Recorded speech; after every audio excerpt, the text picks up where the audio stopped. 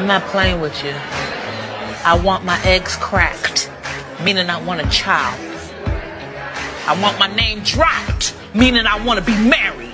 I'm not around with you.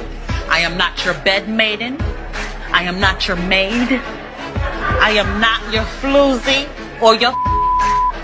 You are going to have to give me something substantial. Who the fuck are you, bitch? Because I know I'm worth that. I'm not all there. Sometimes I have my moments. What? But I know one thing. I'm good to you. Stop it. Get some help. I don't know who needs to hear this, but I'm dating to marry. I'm dating to marry.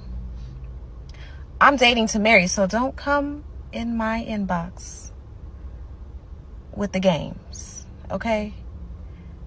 If you want to see me, if you want to meet me, it ain't nothing but a plane ticket, baby. Don't let the distance keep us from each other.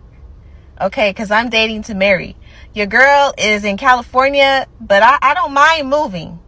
So, you know, I'll go to great lengths to meet the man of my dreams so we can start our life together. Because, again, I'm dating to marry.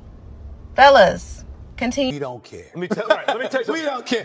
And here's a secret that many guys don't know, especially in today's day and age, is that women love nice guys. Why the fuck you lying? Why you always lying?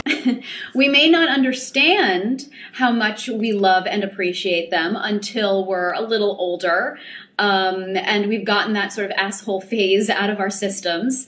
I'd say by our late 20s, early 30s is the point in our lives when we're just exhausted by the jerks and we have no time in our lives anymore for them. So we really start looking for men who we know will be great long-term partners, aka nice guys.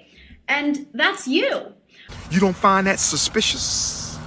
But don't worry. There are plenty of women your age too who are dying to meet a really nice, good guy. Like right now, because I'm 19, I think I would like a confident sort of looking alpha male. But later on in life, I'll definitely like the more safe guy, the more, you know, someone that I would potentially like to marry. Like later on in life though, the more safe guy, safe guy, safe guy.